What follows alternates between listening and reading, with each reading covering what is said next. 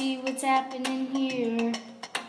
You can't find angles and their degrees. It's not as hard as it seems. Use a protractor. It's nice to see the 80 degrees. Just open your eyes, let's begin. Yes, it's really Mr. Tig's work. It's swell! The degrees, vertices. When you're staring at an angle god, what can I say but use protractors to help you find the angles you need. Hey, it's okay, you'll get this. It's just an angle like 45.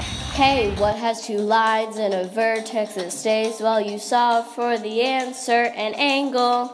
When the two lines are found, one goes on the T, extend it now, and find the degree. Oh, also I forgot to add. Lines won't stop. But this won't affect their degrees. We base it off 90 degrees. Protractors And angles are everywhere. What can I say but use protractors? Complementary add up to 90. Supplementary are 180. Those are the two angles you need. Protractors, the angles. Well, come to think of it, The vertex of the whole, line up the bottom line with the ruler.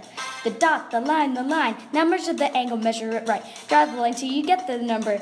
Is it bigger or less than 90? If it's acute, choose the smaller number. If it's obtuse, choose the bigger number. This is how you will measure the angles. This is how all I can teach you right now. Look at my students, they know what they're doing. Triangles add up to 180 degrees. Ha, ha, ha, ha, hey!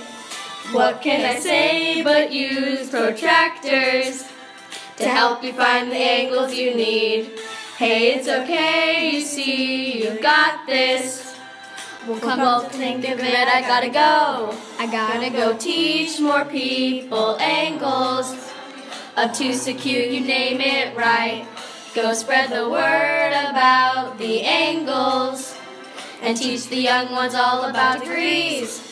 Protractors, you're welcome. And thank you. And thank you. Hey!